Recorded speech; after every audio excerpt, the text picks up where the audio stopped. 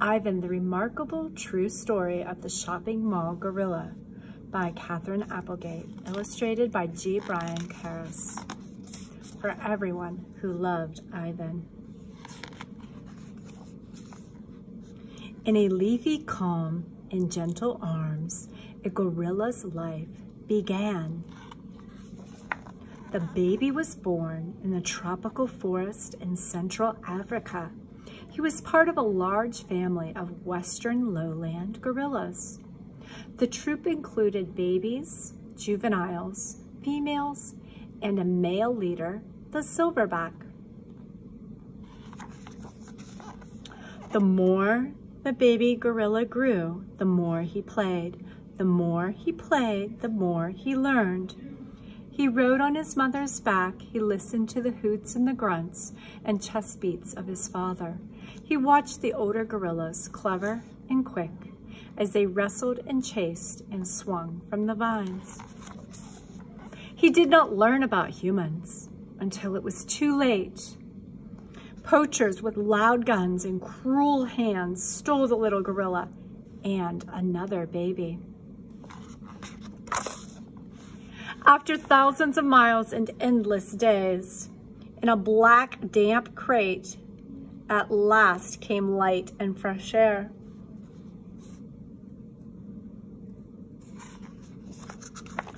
The jungle, green with life, was gone. The gorillas had traveled halfway around the world to Tacoma, Washington. A man who owned a shopping mall had ordered and paid for them, like a couple of pizzas, like a pair of shoes. People cooed and laughed and held the babies. They dressed them in human clothes and fed them human food.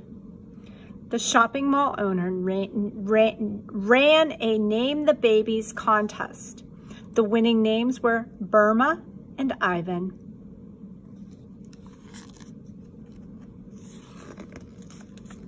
One dark day, soon after the babies arrived in their strange new world, Burma died.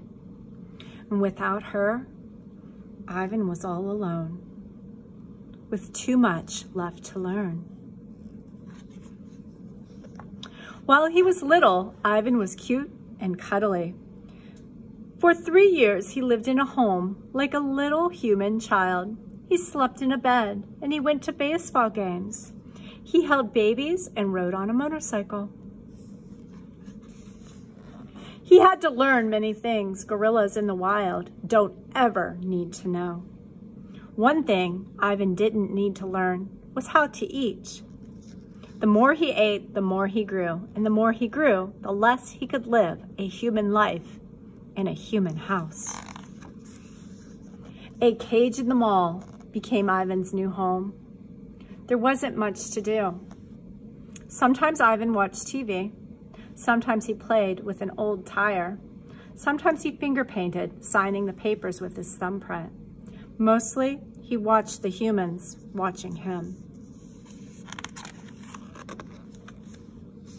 Ivan was about 13 when his coat began to shimmer with silvery white hairs. He had grown into a silverback gorilla. In the jungle, he would have been ready to protect his family, but he had no family to protect. And year after year passed. People began to grow angry about Ivan's lonely life. Children and adults wrote letters and signed petitions and held protests. Ivan lived in his cage without the company of other gorillas for 27 years before he was sent on another journey. This time, the hands were gentle. Zoo Atlanta wasn't a jungle. It was a place with walls. Still, the breeze carried jungle sounds and scents.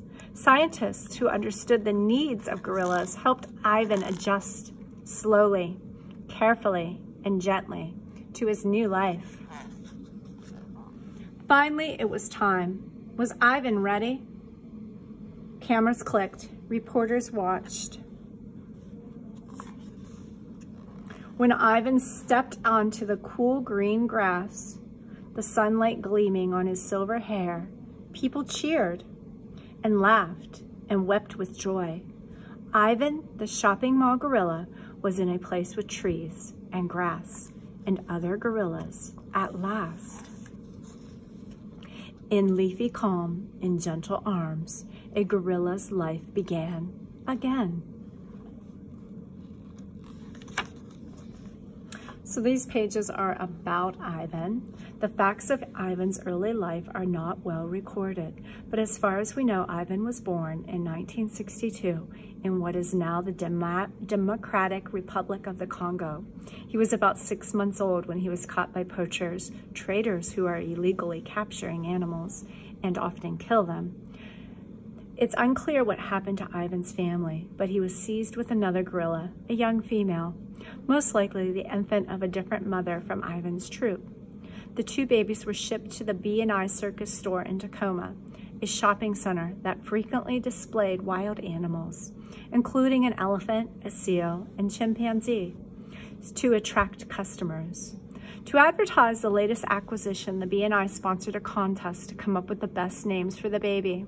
The names had to begin with a B and an I. The winner received $500.